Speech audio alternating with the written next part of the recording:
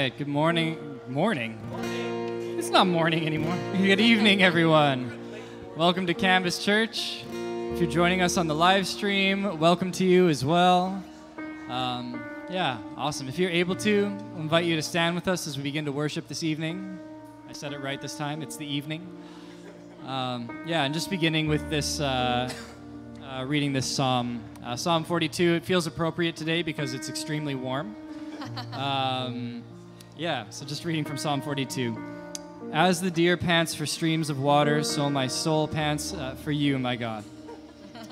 My soul thirsts for God, for the living God. When can I go and meet with God?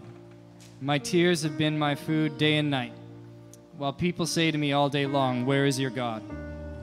These things I remember as I pour out my soul, how I used to go to the house of God under the protection of the Mighty One, with shouts of joy and praise among the festive throng.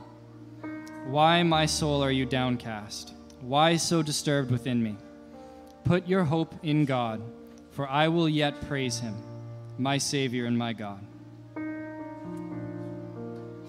Yeah, so Father God, we gather together in your name, and whatever kind of week it is that we've been coming out of, God, I pray that you would help us to just turn our eyes to you and to just worship you with everything that we have, the best that we can bring, God, because that is what you are worthy of. And whether our best looks the same as everybody else's or just, again, just the best that we are able to do. God, help us to give that to you, Lord, in Jesus' name. You are good, and we love you. We pray this in Jesus' name. All right, let's worship together.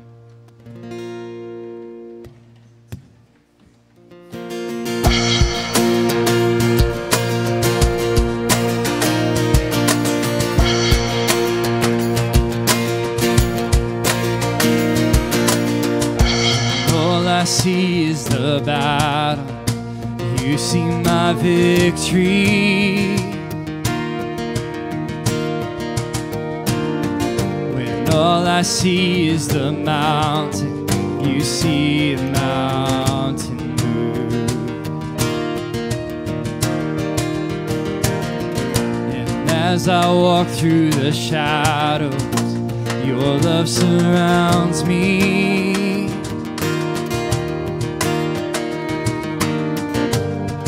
There's nothing to fear now, for I am safe with you.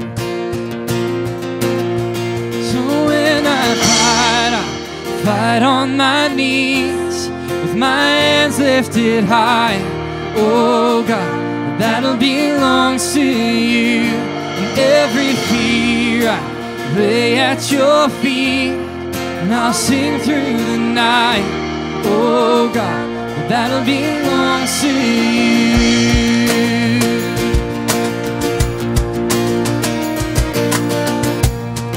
And if you are for me, who can be against me?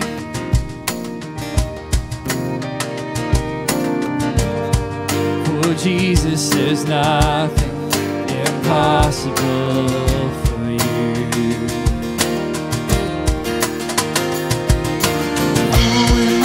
See all the ashes, you see the beauty.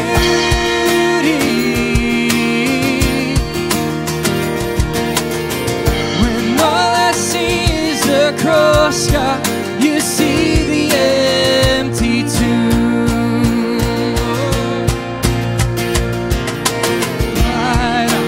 Right on my knees, my hands lifted high. Oh God, battle belongs to you. And every fear I lay at your feet, and I'll sing through the night. Oh God, battle belongs to you.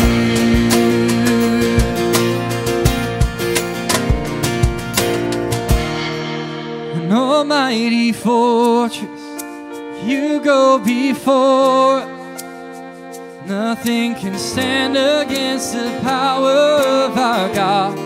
You shine in the shadows, you win every battle. Nothing can stand against the power of our God. An almighty fortress, you go before us. Nothing can stand against the power of our God. You shine in the shadows, you win every battle. Nothing can stand against the power of our God. An almighty fortress, you go before us. Nothing can stand against the power of our God. You shine in the shadows, you win every battle. Against the power of our God. So when I fight on my knees, with my hands lifted high.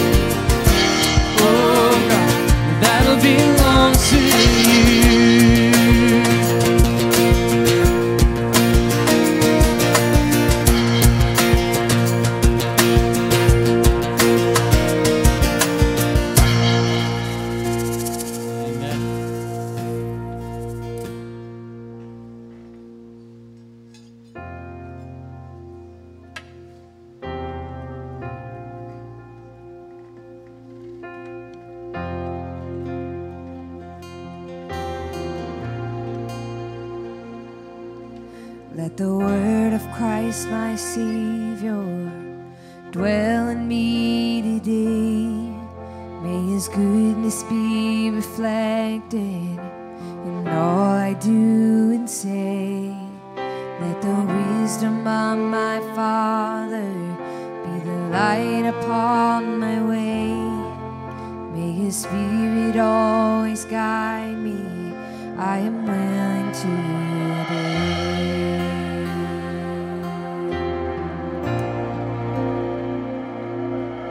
Let the love of Jesus fill me like water fills the sea.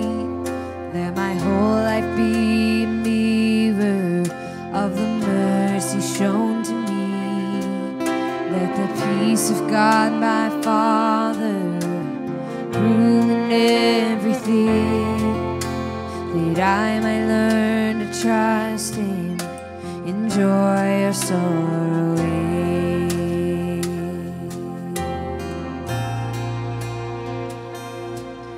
Oh, this is my prayer to the King.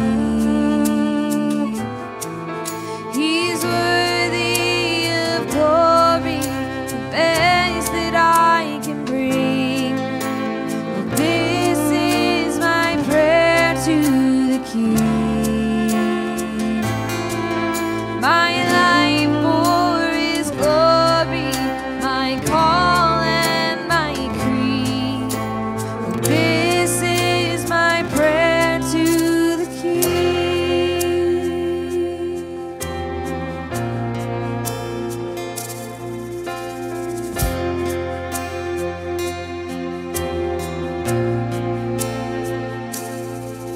May I run the race before me, strong until the end.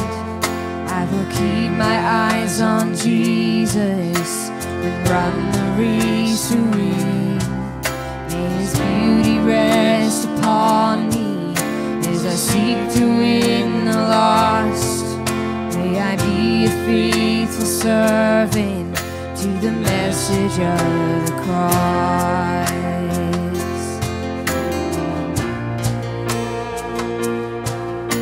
Oh, this is my prayer to the King.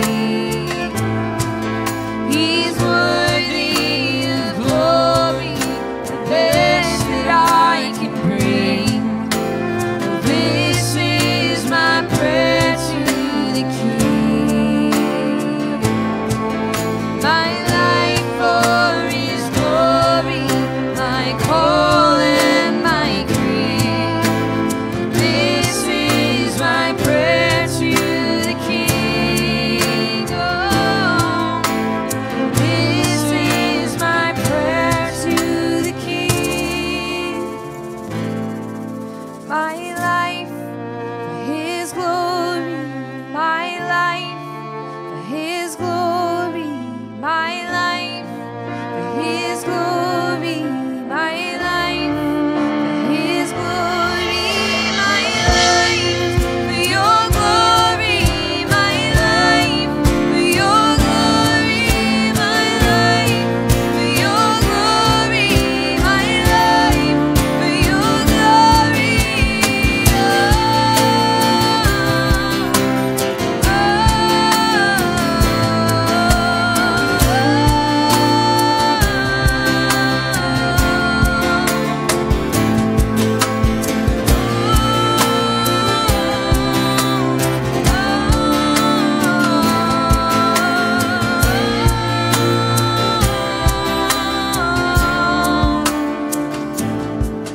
May I run the race before me, strong until the end. I will keep my eyes on Jesus and run the race to win. May his beauty rest upon me as I seek to win the lost. May I be a faithful servant to the message of the cross.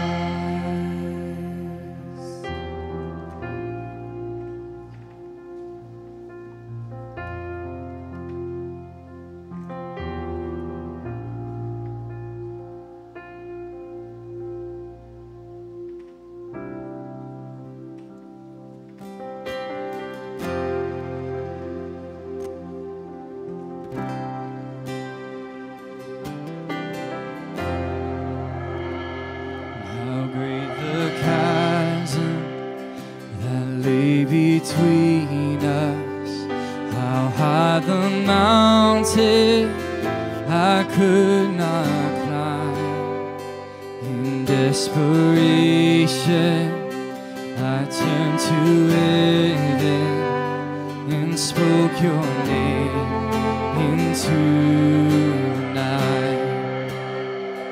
And through the darkness, your loving kindness tore through the shadows of my soul. The work is finished, the end is written. Jesus Christ, my living hope.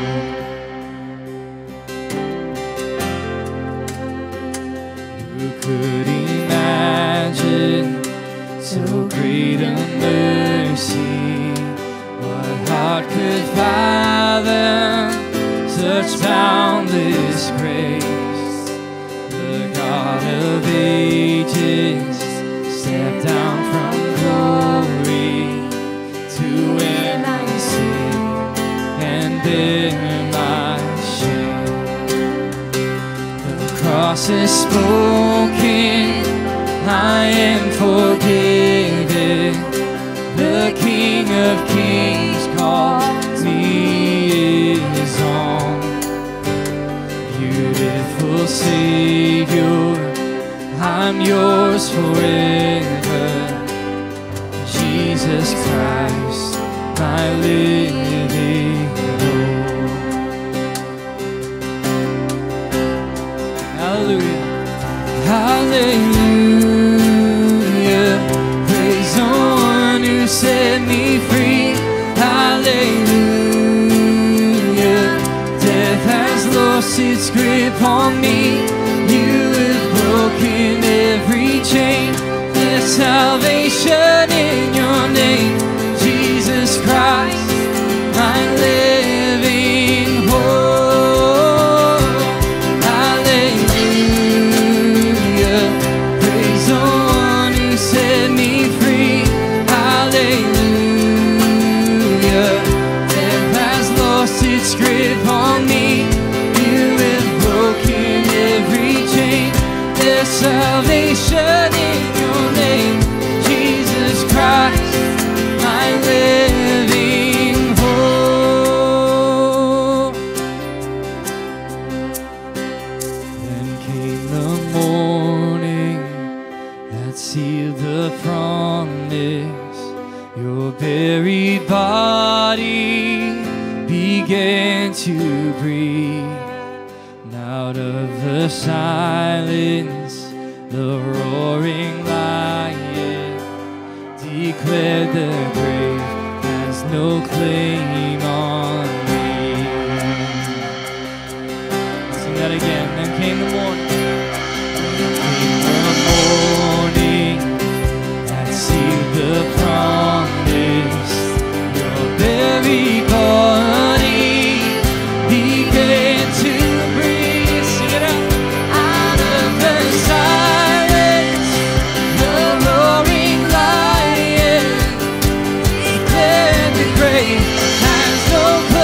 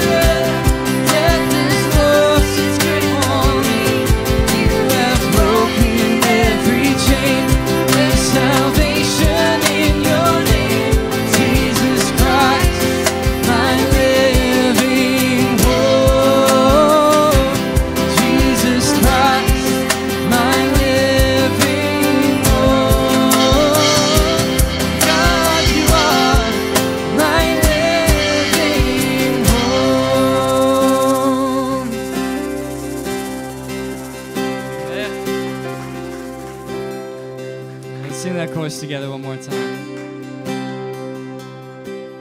Oh, hallelujah. Praise the one who set me free. Hallelujah. Death has lost its grip on me. You have broken every chain. There's salvation in your name, Jesus Christ, my living hope. Amen.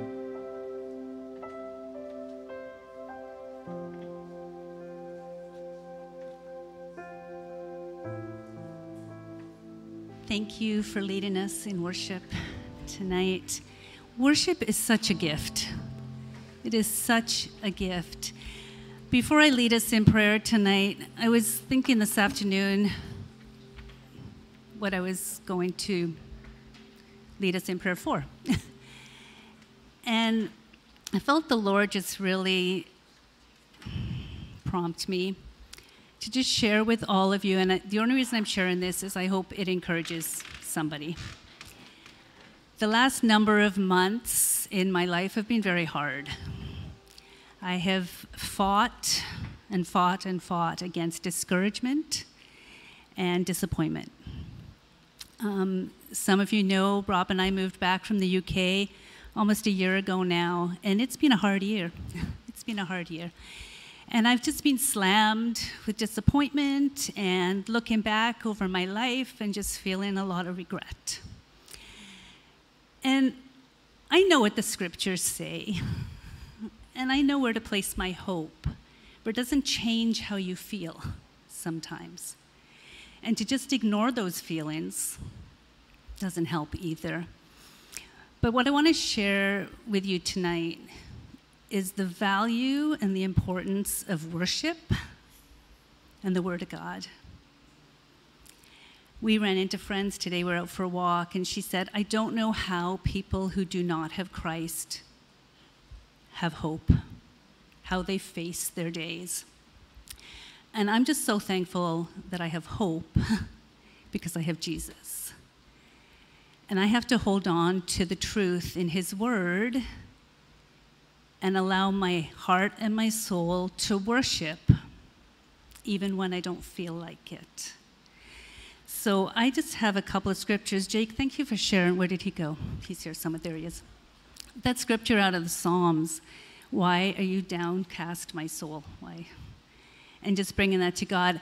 And I wanted to share with you just scriptures out of the Psalms. If you're discouraged, open up the Word of God and read the Psalms. I went through the Psalms this afternoon, and I cannot tell you how many verses I have underlined in the Psalms that talk about hope. And that's my encouragement to all of you, is worship and be in the Word. Be in the Word. So before I lead us in prayer, I just want to read a couple of scriptures out of the Psalms.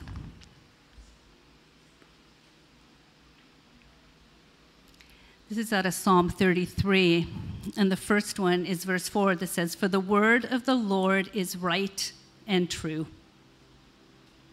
He is faithful in all He does. What a good verse to hold on to. And the second is verses 20 through 22. We wait in hope for the Lord. He is our help and our shield. In Him our hearts rejoice, for we trust in His holy name. May your unfailing love be with us, Lord, even as we put our hope in you. Let's pray. Father, you are so deserving of our worship and our praise. God, you are so faithful to us. Father, life is hard. We recognize that. But God, you've given us everything we need.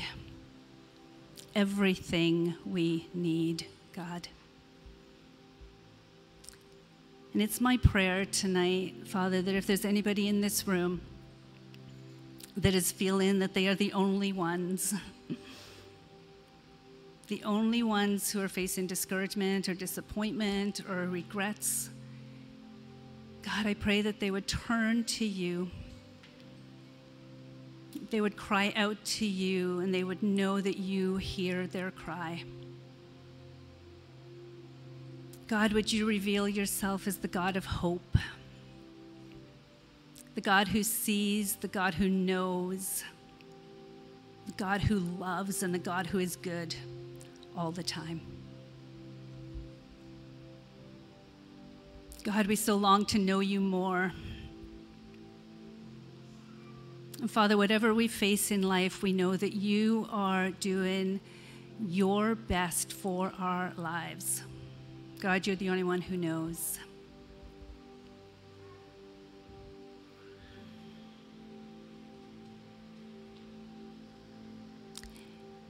And may we run the race before us, strong until the end.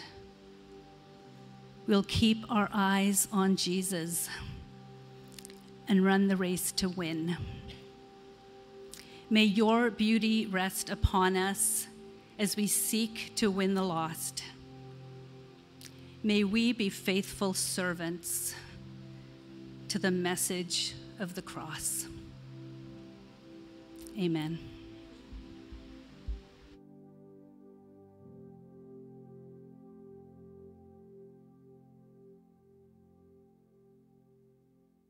Andrea, our world needs hope, and I hope when they see us as Christians, they see that in us. It doesn't mean that we're bouncing around just like hyper happy all the time, but it means that we've got something that sustains us through whatever comes at us and grounds us and gives us that peace. And so if you don't have that tonight, it's my prayer that you would come to encounter God in such a way that you would have that.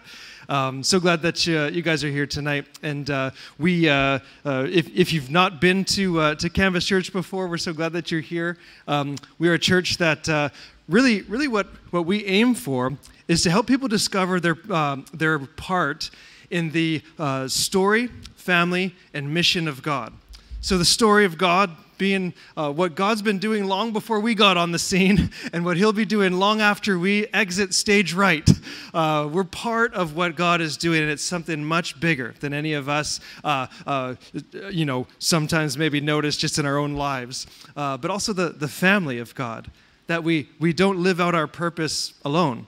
But we're meant to be part of a greater family. And that's kind of what this is, right? We go out into the community and we're doing our different things. And we sort of say that this is sort of like family dinner, right? We get together, like families kind of doing their thing, and then you get together around the dinner table. That's kind of what this is, right? And I joke with Gary and Rona. We're asking everybody, hey, help sort of take all this down at the end of the night. We call that doing the dishes. It's like family dinner. Thankful for you guys helping us do the dishes. We've been getting out of here. Jake and I and Kim been able to get out of here earlier just when we all help. And part of being a family, you go through tough times, but you go through them with others. And then part of the mission of God, that you're not just meant to be on this earth to sort of get everything you can get out of it, but to see what does God want me to give. There's a couple of things I'll mention again at the end of the service. A couple of ways that we're gonna do that. Family Fest is a gift to our community, and then this backpack initiative that we're partnering with some folks in our city to give school supplies and backpacks to kids that are coming out of single family homes. That it can be expensive to put together all the school supplies, and so we're like, hey, we want to be part of helping bless families in that way. So I'll mention some of that a little bit later, but I want to introduce you to someone many of you already know, but my parents are in town this week, and whenever my parents are in town over a Sunday, I love to get my dad to come up and preach for me. I grew up listening to my dad preach, and oftentimes we were his illustration material, right? The stuff that we did, gave him all sorts of things to talk about, and so it's always such a pleasure for me to turn over this time to my dad as somebody who travels around the world sharing insights out of Scripture, but at the same time his favorite thing to do is just get around folks and open up the Scriptures, and I think that's cool. I think it's cool that somebody could go all around the world, but get just as excited to come to the Monterey Center, speak to Canvas Church. And so, Dad, why don't you come? And excited to have you share with us tonight. Well, it is really great to be here. And I think some of you know, I watch your service almost every Sunday. If I'm home or if I'm in my hotel room on the road somewhere, I tune in because it's 9 o'clock my time, usually in Eastern time. And so 9 o'clock, I know to tune in and watch. And so, but I never get to see you. I just get to see the team up here. So I can hear some, cat calls now and then and some clapping and laughter, but it's good to see you, because because I pray for your church every week, and Lisa and I both watch the services. Lisa usually waits the next day, and then she goes through it all, so we just feel like we've journeyed with you as a church, and just watch God work in some wonderful ways. And so what a blessing. And Andrew, I really appreciate your sharing, because what you kind of led us through is exactly what I felt led to talk about tonight, is that in life I've just found that I think I was saying to each of my kids as they were going out into the world as adults, I said, now, 2 things you're going to discover, that in life there will be disappointments. I wish there weren't, but I know there will be. And when you watch your kids going out in the world, and you wish they would never be disappointed, but there are just things in life you wish you could hit rewind and go back and maybe do it again or change the circumstances, but you can't. I've never met a person who doesn't have regrets, that wishes life had been a bit different. And oftentimes, but the other thing you find out about life is now and then there are also pleasant surprises, things you hadn't counted on that God just chooses just to bless you with. And I want to talk to you about that tonight, because that's just part of what life is about. And a much lighter note, speaking of disappointment, my wife Lisa and I have been looking forward to coming here for months so we could escape the heat in Georgia and come up here and enjoy a nice, cool Victoria summer week. But so we're living out the disappointment this week. But I wanted, and I also, as Mike said, if I had not had Mike as a child, I would have had just terrible illustrations all through my public speaking career. But Mike kept me with lots of fodder every week. I couldn't keep up with all the illustrations. So I thought it'd only be appropriate just to at least share one Mike story here, because only his parents can tell some of the stories that we can tell about him in front of all of his people. But when it comes to excitement and anticipation, probably one of the most exciting moments in my life was when Lisa and I discovered that we were expecting Mike. Now, back in that day, in the Jurassic Park time era, we didn't know what we were going to have. We didn't know if Mike was a Mike or a Melody at that point, but we just knew that a child was coming. And we were so excited. I was 24 years old when he was going to be born, and he's our oldest child, so it's our first time round to have a child, and so of course it's a big deal. We're really excited, now Lisa knows the details on this better than I do. She had a small role to play in the birthing process, but Mike came a little early than we anticipated.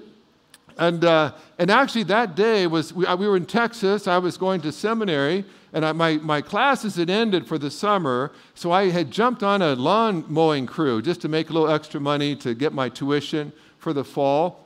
And so I'm pushing a lawnmower, and it's 100+ degrees weather, Fahrenheit, all day long. So you're pushing a lawnmower. I did it all day long, 100+ degrees. Lisa went to work in the downtown Fort Worth, worked a full 8-hour shift that day because we weren't expecting Mike quite that soon. And I get home, and then I'm playing on the church softball team. So I played a softball game that evening.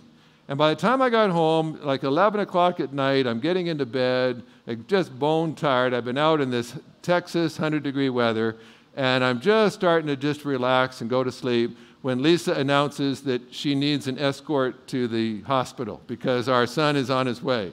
That would not be the last night that Mike kept us up all night, but that was the first one.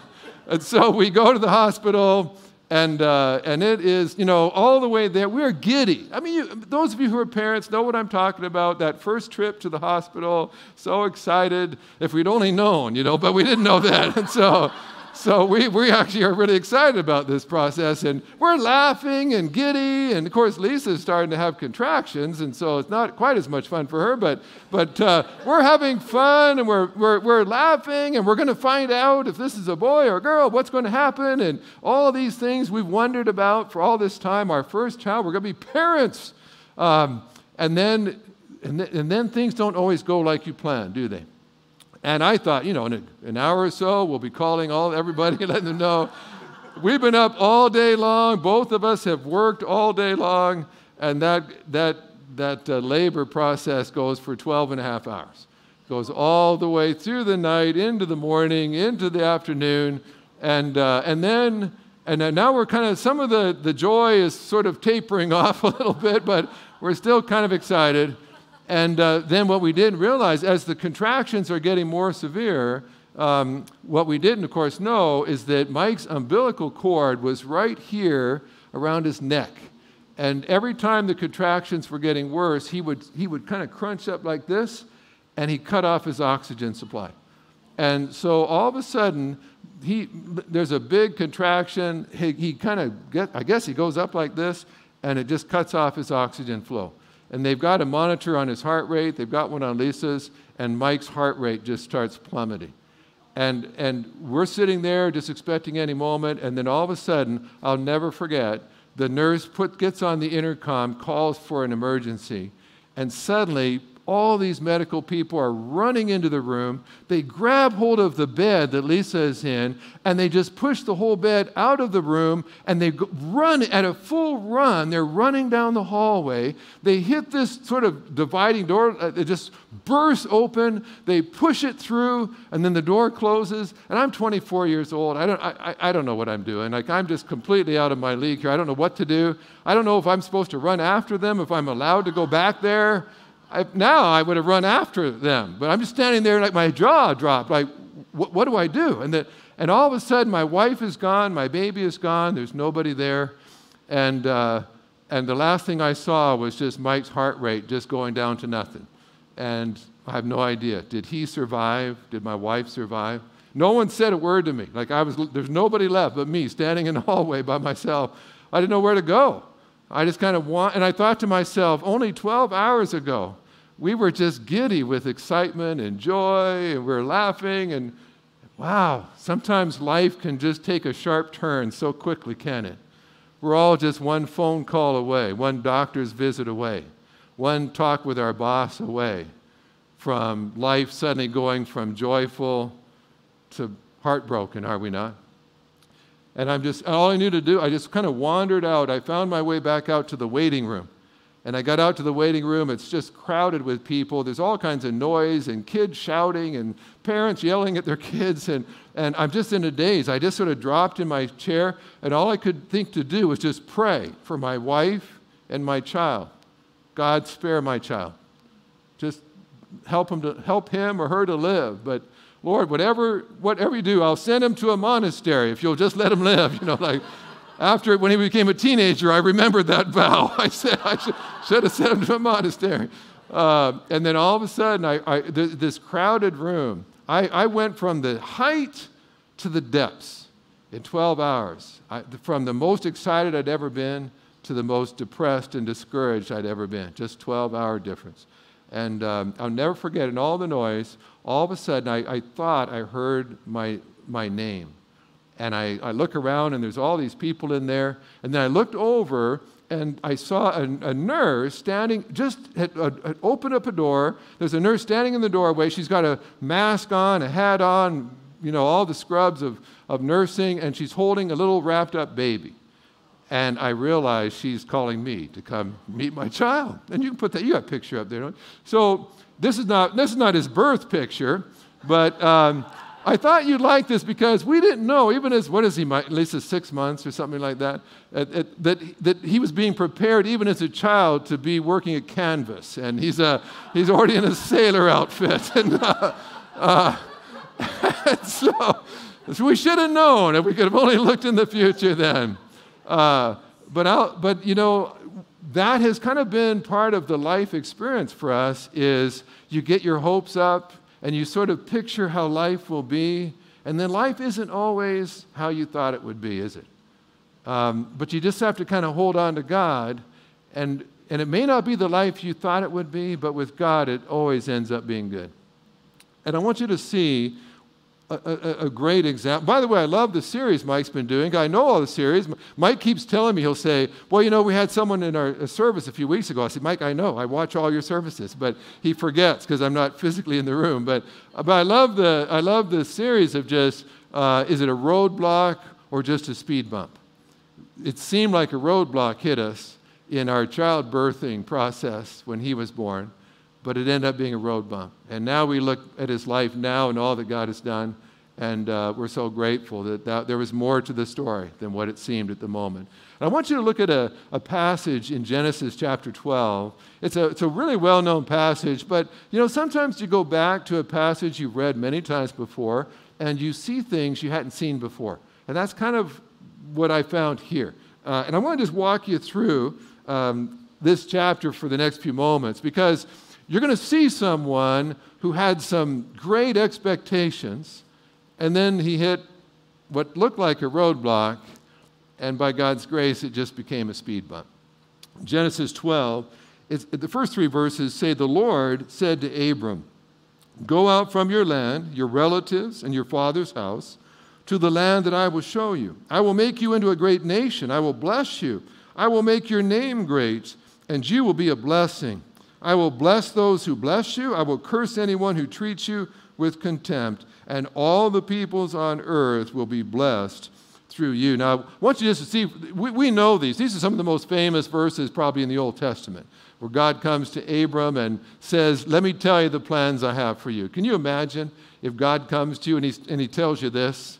I'm going to make your name great. Of course, he's not saying he's going to make him famous. He's saying, I'm going to make you have a great character. Your name represented who you were, your character. He said, I'm going to make you a great person. And you're going to be when you become all that I intend for you, all the nations of the earth will be blessed. All the families of the earth. That's pretty exciting, right? And I just want you to see a couple of things about this. When God first starts walking with Abram, it is really exciting. And I found so many times when God starts something in our hearts, it's exciting because God is going to do something, and that's always exciting. But it doesn't always turn out quite like you thought it would. And so here God comes to Abram, and there's just a couple of things to notice. One is God's going to take Abram to Canaan, to the promised land. And at that time, it may be the most wicked part of the earth. I mean, they have kind of a human-made religion. And so they've come up with their own kind of religion. And you can tell it's kind of a man-made religion because when you would worship Baal, the god Baal, the idol Baal, you'd go to a temple and they might have temple prostitutes. And you would go have relations with a prostitute, and that would be your worship service. Now, you talk about depraved religion. And there were gods who would come, and the way you please these gods is you would bring them one of your babies, and they would burn the baby on an altar. And you would give up one of your children so that he would bless your crops, and you'd have a good harvest. Now you think about how depraved of a religion you have to sacrifice your own children so you can be wealthy and have a good crop. And of course, Sodom and Gomorrah, they were in their heyday at this time. Sodom and Gomorrah, perhaps the most evil cities in history, are at their evilest. That's the land that God says, Abram, I'm going to take you there. I'm going to give you that land. If I were Abram, I would say, do you have any other lands you might want to give me? Like, that's not the land I think I want to inherit. But you know what's exciting to me? Whenever you see evil in a land, whenever you see a land, a nation that really needs God, God's never intimidated by that. God saw perhaps the most evil land at that time, and he said, I'm going to give that to Abram. I'm going to claim that land. And so he calls Abram and he says, I'm going to give that to you. And by the way, notice when God decides to take over, to claim a very evil nation, an evil bunch of nations, you know what God does? He doesn't send a preacher, does he? Who does he send? Sends a business person, an ordinary working person. Don't you like that? He sends a shepherd. I love that. You know, we always think he'd send a Billy Graham into Canaan, right? He sends a business guy. And I may have shared with you before when I've been here, but I spend a lot of time working with business people. That's kind of a lot of where I spend my time working these days. And it is so exciting to see what God's doing through business people. We keep praying, God, send more Billy Graham type evangelists, but historically, biblically, what God always does is he raises up ordinary people and he puts them in evil, dark places. And he says, let me show you the difference. By the way, you've got Canaan, probably the most evil, corrupt, depraved region in the world. How many godly business people do you think you'd need to send in there to make a difference? He sends one and his wife. One man and his wife, and says, that's all I need to turn things around here. Aren't you excited about how many godly people does God need in Victoria, Oak Bay, to make a difference in this place? You'd think God would have sent an army in. He sends a couple in. Don't ever underestimate what God can do with a godly couple. You know, by the way, it's Zechariah 4:10 that says, who has despised the day of small things? God loves to just take small things, a couple, an individual, a new church plant, and God says, let me show you what I can do with just a small group that is serious with me. But third thing just to notice is that this is the first time in the Bible that God speaks to Abram.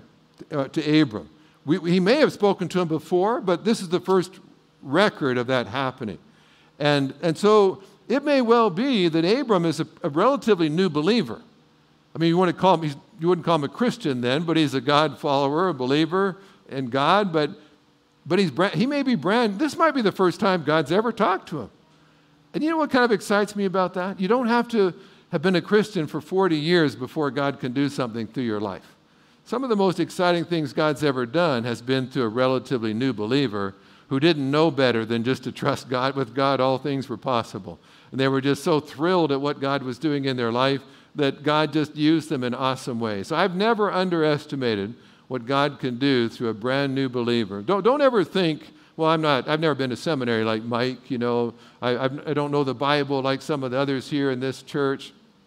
Doesn't matter. I mean, it's great to know the Bible. But I'm telling you, God comes to Abram, maybe the first time he's ever had a conversation with God, for all we know. And God says, just come with me. Let me show you what I can do.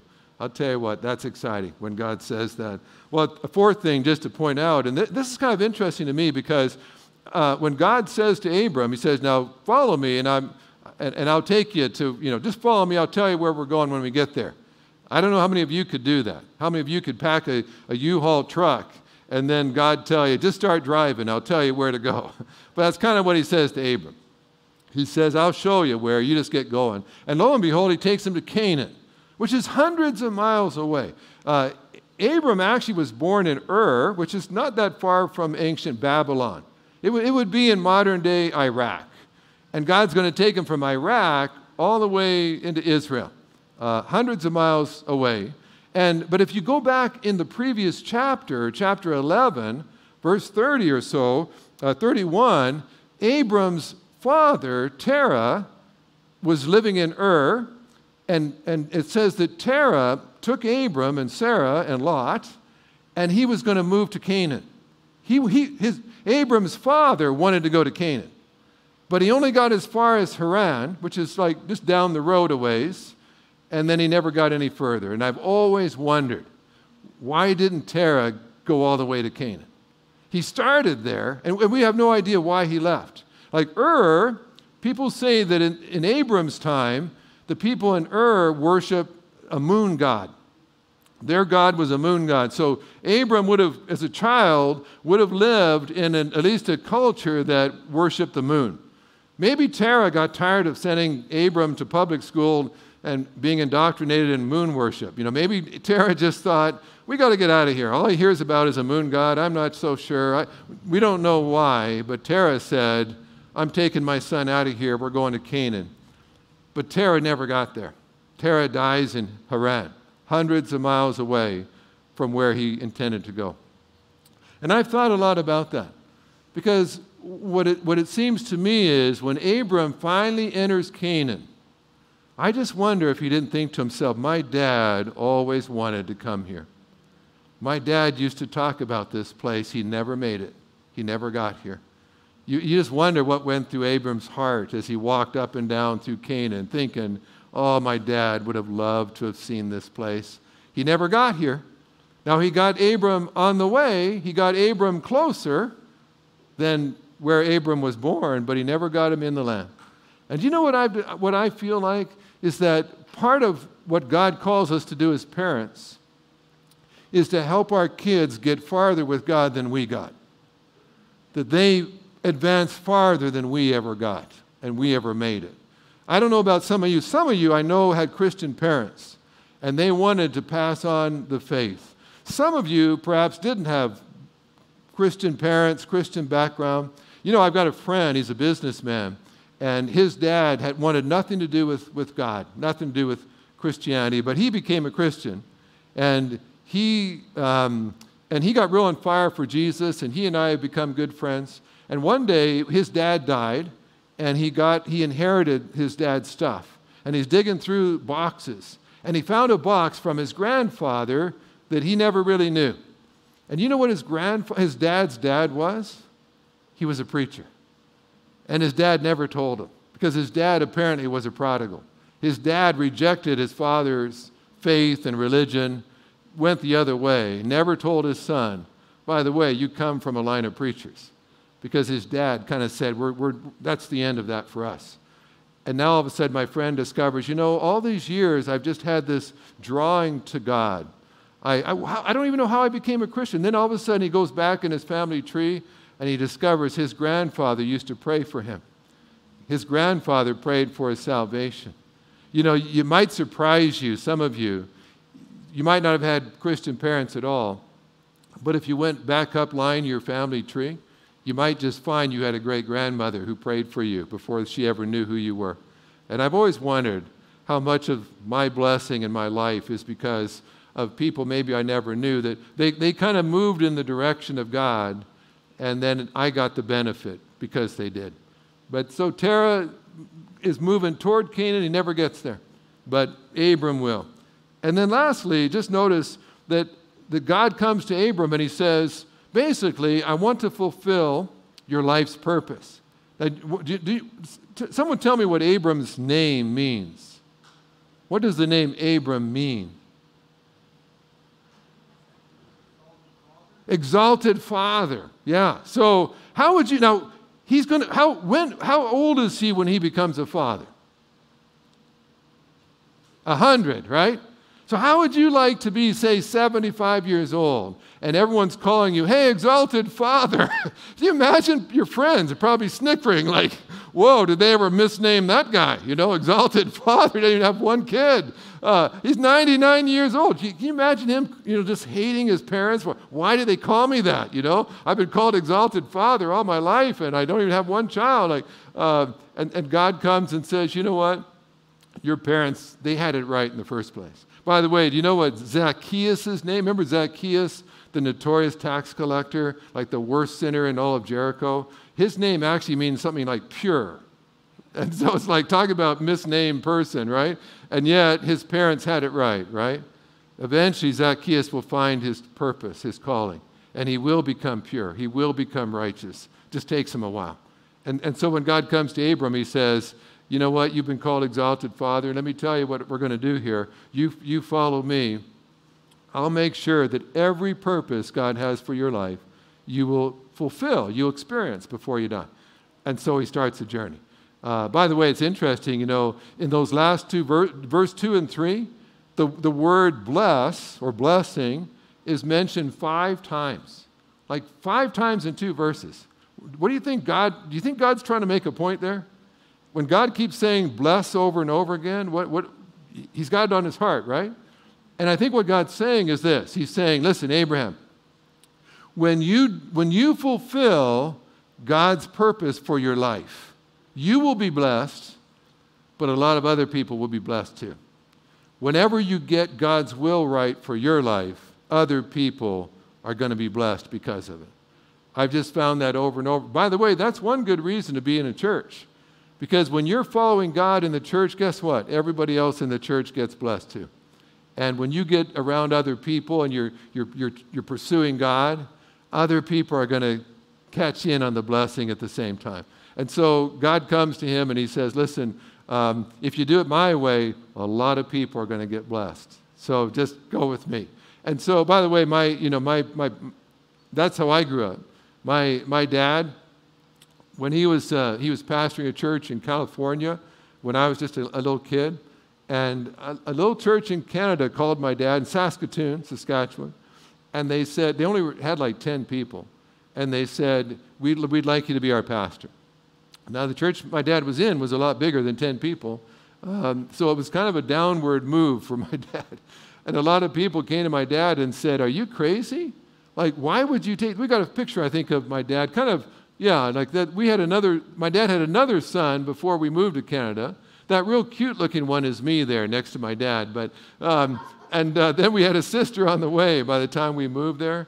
Everybody said my dad was crazy. It kind of reminds me of Abraham. Because everyone said, listen, in fact, two men drove down to my dad, where he lived, and they said to my dad, like, are you crazy? Like, why would you leave a good place and go to a hard place? And they said, if you go to Canada, they said, no one will know where you are. They just, like, no one will know how to help you. Like, you'll just be lost.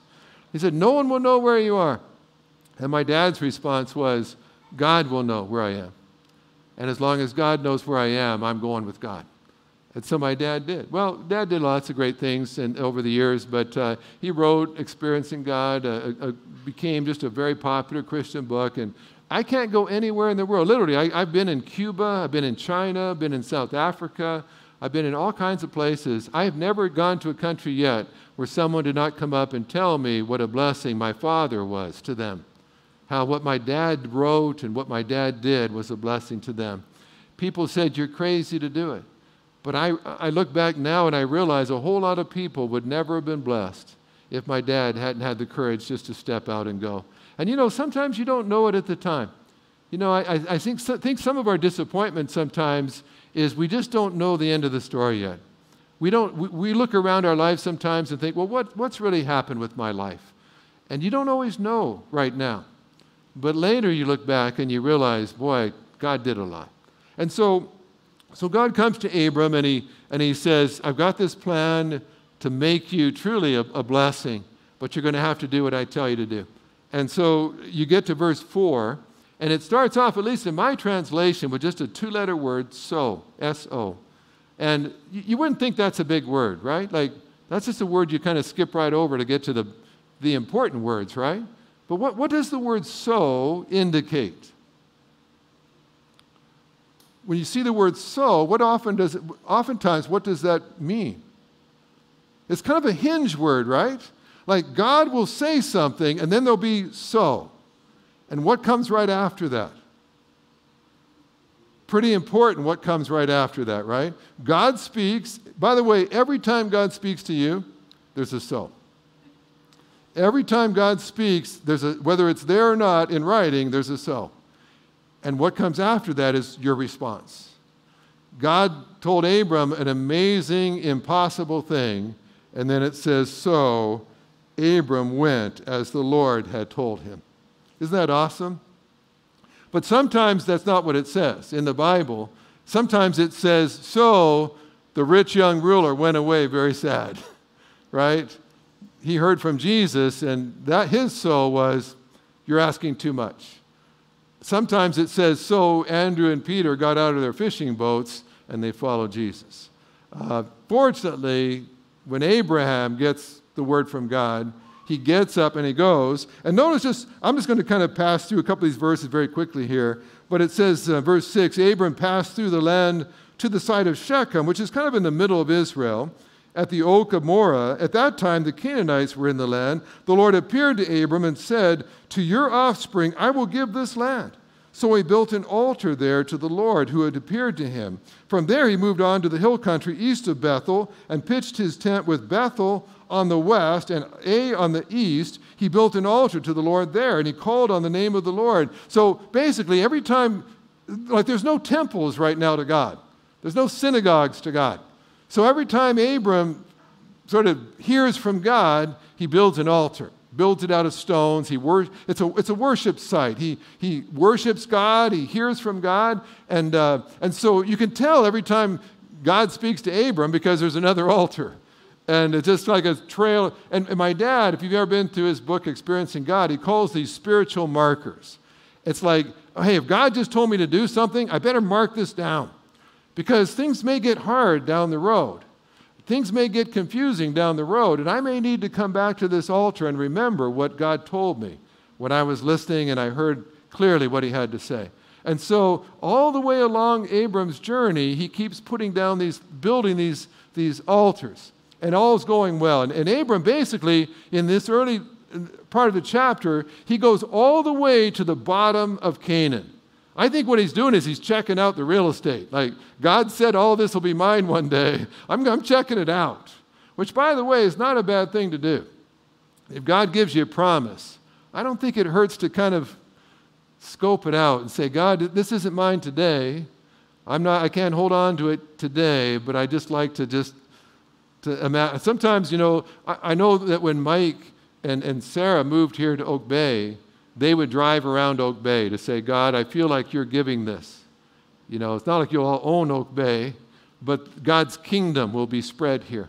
And God is claiming this area and saying, this will be mine one day. This will be to the glory of God. And that doesn't mean it happens right away, but sometimes it's fun to imagine, isn't it? Sometimes it's fun to prayer walk and say, God, I almost feel like Abram's kind of prayer walking Canaan and just saying, one day this will all belong to the people of God. And God will be glorified in this place. And so it's great. Isn't it awesome, right? But then you get to verse 10. And that's really the point. That's kind of the preamble. And I won't be as long in the after part. But it's going so great for Abram, right? Like God spoke. He got up and he went. He's building altars. He's hearing from God. Like, this is awesome, right? And then verse 10, it says, there was a famine in the land. If you're a shepherd, if you're in agriculture, famines are not good, right? Everything dies off. There's no food. There's nothing for your sheep and cattle to eat. You can't grow crops. It's devastating. And you have to ask yourself, God, like Abram did everything you told him to do, right? Like he traveled hundreds of miles. On foot, probably, or maybe on his camel. And he got all the way to Canaan. He's built you these altars. He's worshiped you. He's obeyed you. Why would you let a famine strike now? I know some of you have been in those famines where you did everything God told you to do, and instead of a bumper crop of harvest, a famine struck. Everything dried up. It's not prosperous like you thought it would be. It's not celebrating success like you thought you would be. Instead, you're just trying to hold on. Why does God let his people go through famines? By the way, you know what's going to happen with Isaac, Abram's son? He's going to go through his own famine. And you know what's going to happen with Jacob? He's going to have a famine. He's going to move to Egypt, and his relatives will stay there for 400 years. Every generation of patriarch went through a famine. I don't know why God does that. I don't know what God knows. But I'm telling you, don't be caught by surprise when you think you've got everything planned out and then a famine strikes. And so notice what Abram does in his response. It says, again, in verse 10, the word so comes up again. So. Now what you wish you would read is it would say, so Abram went back to the altar to check in with God to make sure that what God wanted him to do. Wouldn't that be great? But that's not what he does. By the way, it's interesting. Whenever Abram's getting it right, he's communing with God. He's going to the altar. He's hearing God speak to him. Whenever he gets it wrong, all of a sudden he's not going to the altar anymore. That's interesting. Have you ever noticed people that when they're in church every week, when they're in God's Word every week, things can, it may not be easy, but they're hanging in there with God. And then when all of a sudden they don't stop showing up at church, or they stop, coming to the Bible study, you start to worry. And Abram, all of a sudden, he's not going to the altar anymore. So it says Abram went down to Egypt to stay there for a while. Now, did God promise to give him Egypt as a promised land? He didn't tell him to go to Egypt, right? Where did God tell Abram to go? To Canaan, right? This Egypt thing is Abram's idea. It's not God's idea. Now you could say, well, he's going to starve to death if he stays in Canaan. Well, maybe, but God's done bigger miracles than that, hasn't he? He didn't check with God. He just took it. He just kind of figured it out himself. And in verse 11, it says, when he was about to enter Egypt, he said to his wife Sarai, look, I know that you are, what a beautiful woman you are. Now that's starting out pretty good. I'm saying this Abram has been married a while. He's got that down. But then notice what he says. He says, when the Egyptians see you, they will say, this is his wife, and they will kill me, but let you live. Please say you're my sister, so it will go well for me because of you, and my life will be spared on your account. Now, what do you think of Abram at this point? Does he sound like a patriarch to you? Does he sound like the father of the faithful to you? When God said he's going to make a great name out of Abram, what he was saying is, Abram, you don't have a great character right now, but I'm going to give you a great character. Now, how many years is it going to take God before he gives Abram a son? Be 25 years, right? How long does it take God to give someone a baby? Like 9 months, right? 9 months. Why does it take God 25 years? Well, I think you're seeing right here, because Abram's not ready to raise an Isaac yet. By the way, this is just a little aside, just real quickly here, but one of the reasons, if you have kids or you have grandkids, one of the reasons you need to get it right with God as quickly as you can is because your kids are watching your character right now. And if you've got a character like this, you don't want an Isaac watching what you're doing. You don't want them to pick up this kind of deception. By the way, do you notice what Abram says? Do you notice the pronouns he's using? Like, I want it to go well for me. I don't want them to kill me. So if you would just lie for me, then I'll live. It doesn't matter that you may get pulled into the king's harem and have to, fend for yourself. At least I'll be doing okay. Wow, pretty selfish, right? And yet he's going to be, God. What did God say he was going to do for Abram? Make him a blessing to everybody. Doesn't sound like a blessing, does he? In fact, notice what it says. So it says that when Abram entered Egypt, the Egyptians saw that the woman was very beautiful. Pharaoh's officials saw her and praised her to Pharaoh. So the woman was taken to Pharaoh's household.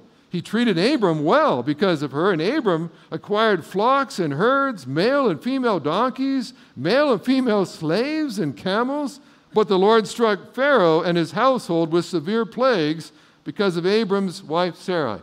So how's Sarah doing at this point? She's been pulled into a harem by the Pharaoh, trying to, you can imagine what her life is like. How's Pharaoh doing? He's got the plagues of heaven coming down on Egypt. It's going terrible for him. How's Abram doing? He's getting rich. Abram's giving him all this money and cattle and slaves and money. Like, he's just getting rich. But that's not what God told him to do, right? God didn't tell him to get rich. God told him he's going to be a blessing. And no one in Abram's life is being blessed right now. His wife's not being blessed. Pharaoh's not being blessed. Canaan's not being blessed. Only one who's making it rich is Abram. And by the way, you know what's kind of sad? When does Abram finally confess what's going on? When does his conscience get to him after a while? Does he say, I kind of feel, every time I walk by the Pharaoh's palace, I kind of feel guilty. My wife's trying to fend off Pharaoh over there. I should maybe just go ahead and tell the truth. When does Abram finally admit what happened? He doesn't, right? Pharaoh finally figures it out. Which, by the way, this is a smarter Pharaoh than the Pharaoh that Moses will deal with about 4 centuries later. This Pharaoh doesn't like plagues. Like, once the plagues start coming, he's like, hey, how do we deal with this? Let's get this thing taken care of. And so he figures it out, And he says, why did you say she's my sister? Which, by the way, Sarah is Abram's half-sister. They have the same father, different mother, same father. So they are technically half. He's telling a white lie. He's being deceptive, but he's figured out how to stretch the truth to save his own skin. And so Pharaoh says, take her and go. Then Pharaoh sent his men, orders about him, and they sent him away with his wife and all he had. And he goes back. So at this point, this is probably one of the lowest, most despicable points in Abram's life. God gives him this great promise, and then what does he do? He lets a famine come in, and it reveals some pretty ugly things about Abram. And it's like God saying, it's going to take a while till I can entrust an Isaac to you at this point, because you just don't have the character that I'm looking for. But don't worry, because God is not easily discouraged. And so I'm going to just close, but just notice, if I just kind of review just very quickly chapter 13, do you know what's going to happen there? It's going to say that Abram leaves with all of his money, and it says in verse 3, he went by stages. In other words, he's going to try to find his way back to God. He's really messed up. There's no reference to Abram ever calling out to God while he's in Egypt. Now he's going to go back to Canaan. He's going to go back to the place God told him to go in the first place. And when he gets there, it says he's going to go to Bethel. And he's going to go back to the last altar that he worshiped God at. And, I've often, when I've counseled people that have come and they've said, I've gotten off track with God. I was really on fire for God for a while, and then I kind of got off track, and I just not in the place with God that I know I should be.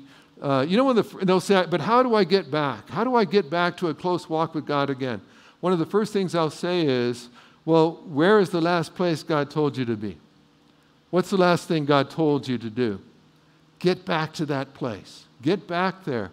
And so what does Abram do? He goes back to the last altar where God spoke to him. And he says, God, I wish I knew what Abram said there. I can imagine Abram saying, God, I'm so embarrassed. I'm just so embarrassed. You promised so much, and one famine, and I'm hitting the panic button, and I'm selling out my wife, and I'm lying, and I'm like, I just don't like what this revealed about me. And I think that may have been the whole purpose of the famine anyway, to let Abram see, I've got great things for your life, but hey, I just wanted you to kind of get a glimpse into the character you have right now. And then, by the way, do you know what happens at the end of that chapter? Remember the story where Abram and Lot, all their herds are getting crowded together, and the shepherds are fighting. And so Abram goes to Lot, his nephew, and says, look, on this side is lush, green pastures. Over here is desert. I'm going to let you pick what you want. Now, this is a nephew, right? The way it works is the old guy gets to pick first. Abram should have been able to pick the nice land, but he doesn't. He says, you go ahead and pick, because I've learned one thing. When you're in God's will, you can thrive in a desert, you can thrive in lush pasture. It doesn't make any difference to God. He can bless you just as much. And so Abram does one of the most noble things he ever does in his life. He lets his younger, ungrateful nephew take the good land, and he goes out to a desert. And when he gets there, God says, well done, Abraham. You kind of messed up earlier on. Already you're showing the character I knew that you had, and I'm going to make you to have. So I don't know where you are. You may be in a famine right now, a hard place, a dry place, a disappointing place. But with God never ends with a famine. Famines are tests. They reveal some things. They shape some things. They fashion our character. But God did not create you for a famine. On the other side of the famine, God wants you to be a blessing, and to be a much greater blessing than you could imagine. So I'm going to just take a moment to pray for you. And I know that you might want to even just share with Mike sometime after the service or this week to say, I just feel like there's a lot hinging right now on, I feel like I'm facing one of those sows in my life. I feel like I know what God's told me to do, and I just want to make sure I get it right, because there's a whole lot at stake. And so let me just pray, and then the worship team will lead us. Lord, thank you for being a God who delights in making us a blessing. And Lord, I just have to trust in your infinite wisdom that sometimes in your perfect will, you let us go through a famine, a hard place, a disappointing place. And God, I pray that when that time comes, you'll help us to go through it well, to hold on to you even when it's hard, when life is not turning out the way we thought it would. But Lord, may we still cling to you, bring glory to you, and be a blessing to those in our life as a result. Speak to us this week. And Lord, if some of us perhaps are not in the place that we should be right now, help us to make our way back to Bethel, back to that last place you told us to be. And Lord, thank you for being gracious and always willing for us to return to you and to begin walking closely with you once again. And I pray all of this in Jesus' name. Amen.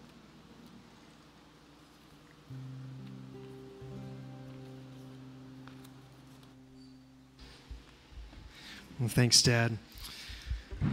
You know, as we journey together, Jesus would go on to say that we're to be a light in our world. Light dispels darkness. In other words, we are to be a blessing to the places we go. And so that was Abraham's journey. And God has each of us on a journey too. And I believe that in some ways, Victoria is our Canaan. A lot of differences, right? It's we're completely other side of the world. And yet I believe that God has us here as a church to be a light, to be disciples that would say, we want to make a difference in our city. We want our city to be blessed because we are here. There's a couple ways, just practical ways. If you're looking like, what's the next step of what I can do to be part of that? Let me give you just two things before Jake and Kim and Tanishka close us in song. One is a backpack initiative. We're partnering with One Up. They're a group in our city that tries to come alongside of single-parent homes and kind of give them some help. The school year coming up can be kind of an expensive time. And so after we close, I would encourage you to head over to that little backpack display. The way that works is you can grab a backpack or grab several. Decide which grade that you want to take. There's all the way from K to 12 represented on there. So I want to do a kindergarten one, or I want to do a grade 3, and then the folks we have at the table are gonna give you a packing list specifically for that. So don't sign it out on your own. We're kind of keeping track of it all. They'll give you a packing list for that, and then I encourage you to go to Staples or Walmart or wherever, fill that backpack for a kid. Those are all been asked for. We're not just filling backpacks hoping that kids will do it. People have signed up with One Up saying we need this. And so every backpack has a kid on the other end attached to it already. And so we've got 50 of them. We're partnering with Kim's church, Saanich Baptist, and Colwood Church is also helping. And so grab one of those, sign it out, fill it up. In a couple weeks, we're gonna need them all back. But just a practical way to bless our city. The other way is Family Fest. There's a little sign-up sheet at the table, information table over there. If you're able to come and help us on August 13th, which is just a couple weeks away, it's a big gift to the families in our city because we want to be a blessing to our city. And so let me ask you to stand, and let's close tonight by singing truth, that God might fill us, that as we go, wherever we are on our journey, you can trust God to lead you, to be a blessing, even as He blesses you, to pass that on to others. So Jake and Kim, why don't you lead us, and then we'll be finished tonight. Awesome. So we sang this song a little bit earlier, and if you're in a place where you feel like you need that extra just bit of hope, this is a song that I really love. It's one of my favorite worship songs, and it just looks towards that ultimate hope that we have in Jesus. So let's sing this together. Then came the morning. Then came the morning that that sealed the promise. Your buried body began to breathe. Out of the silence, the roaring lion declared the grave has no claim on me. One more time, then came the morning that sealed the promise. Your buried body began to breathe. Out of the silence, the roaring lion declared the grave has no claim on me. Jesus, yours is the victory.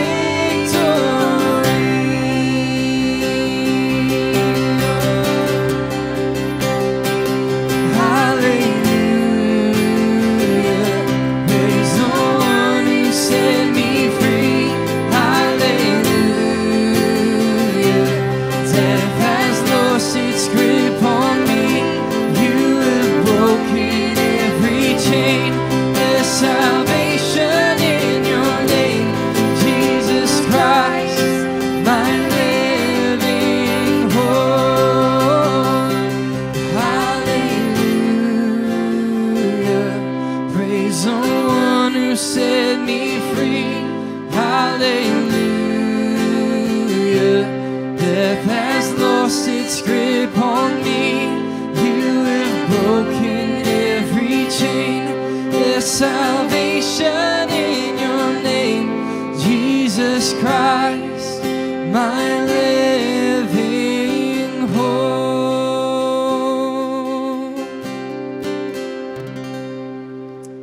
Amen.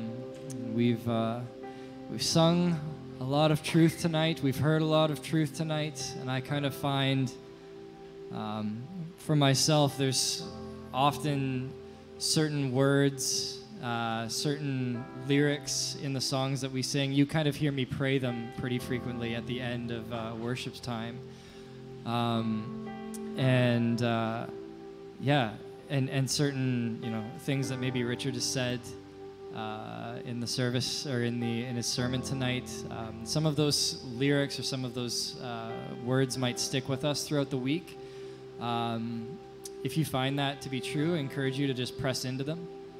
Pray through them, and let's walk forward into this week just in the hope that we have, maybe in the midst of a desert season, but we still have that hope. Yeah. Amen. Have a great week, everyone.